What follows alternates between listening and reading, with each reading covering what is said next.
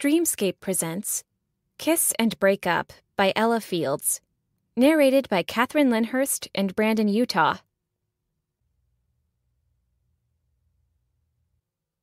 There's no knife sharper than that of betrayal. 1. My tongue skated across my teeth for the millionth time since yesterday, feeling the smooth enamel, the freedom that had become my mouth. You keep staring at them, poking and prodding the way you're doing, and soon enough, you're not going to have any teeth left to lust over.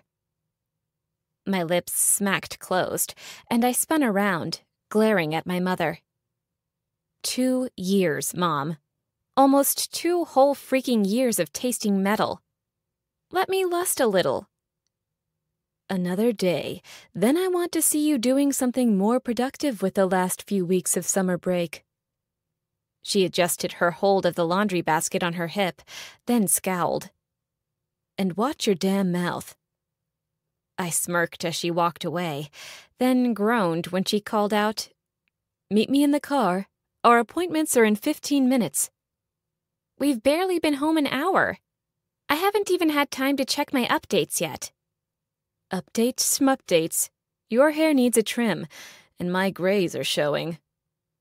She had about 5 gray hairs, but if Phil, Mom's boyfriend, or I tried to remind her of that, she'd give us the hairiest eyeball known to mankind. The truth was, she enjoyed going to the salon every month. As much as our lives had changed over the past 8 years, certain things from our previous life, like pampering oneself, never would. My phone beeped for the second time as I was stuffing my feet back into my boots. I plucked it from my waistband, moving the layers of puffy material to reach it. Not very practical, but a lot of my skirts didn't have pockets, and I wasn't a big fan of purses. I kept any change I had in my bra.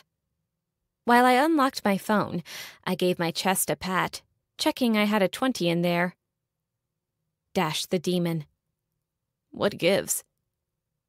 Dash the demon. Freckles, this isn't funny. You said 12. It's now 1 o'clock, in case you can't tell the time. Dash the demon. But you can, which means you're actually ignoring your pledge to the cause. With a huff, I blew some curls from my face and responded, Me. Going to salon. Need a trim, Jim? Dash the demon. Who the fuck is Jim? Dash the demon. Never mind.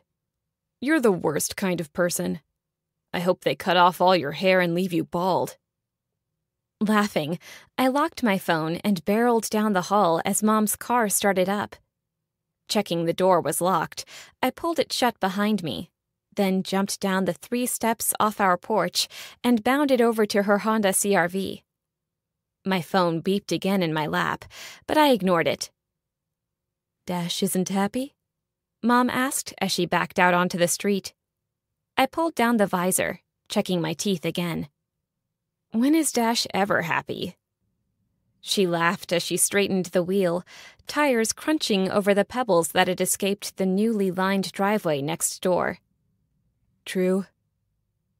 Dashiell Thane had been my best friend for as long as I could remember. He wouldn't have been my first choice, but then again, since he learned how to talk and use his words, and that scowl as a weapon, I never really had a choice. One of the earliest memories I had of him was from preschool. He tipped ice-cold water from the water station over my head, then said I'd formally been initiated as his best friend. I hadn't wanted to be his best friend, but whenever I'd screamed that at him over the following years, he'd give one of those infuriating smiles and simply say, Like I care, Freckles. And that had been that. I had no say. And if I was being honest, sometimes it still bothered me. But as the years swung on, I'd somehow grown to care about the asshole. He was the brother I never, ever wanted.